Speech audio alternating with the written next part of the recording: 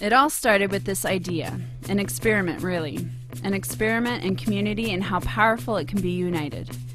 It's hard to believe that this all originated around a mustache. With the simple idea of a celebration of all that is facial hair, a few motivated Seattleites hit the streets looking for beards and mustaches.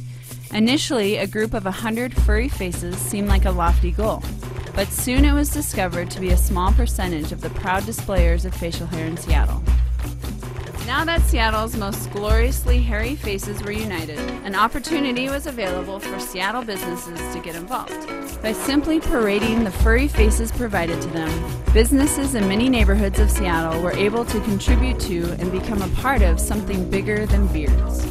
Seattle had come together and produced a winning combination of 100 handsome faces, 42 community sponsors, and 28 days of facial hair frenzy. All to benefit Treehouse and the foster children of King County. The Seattleites that served as the initial catalyst in creating this community called themselves The World is Fun. Incredible responses from individuals and local businesses, as well as the atmosphere that the collaboration between the two created, caused The World is Fun to evolve from a few motivated individuals into an actual non-profit organization.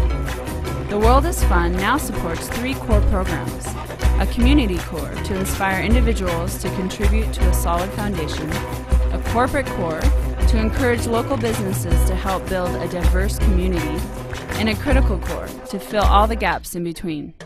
We are individuals. We are the community. We are The World is Fun.